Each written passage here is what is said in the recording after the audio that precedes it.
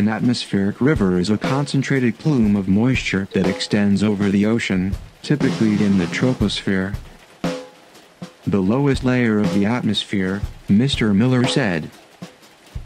The current trough was angled toward the North Bay, he said.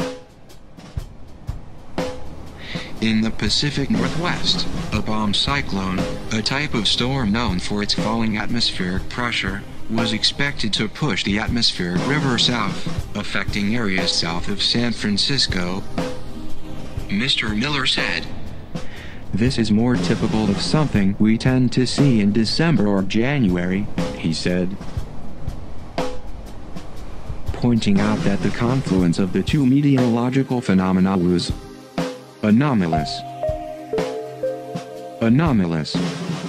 Anomalous.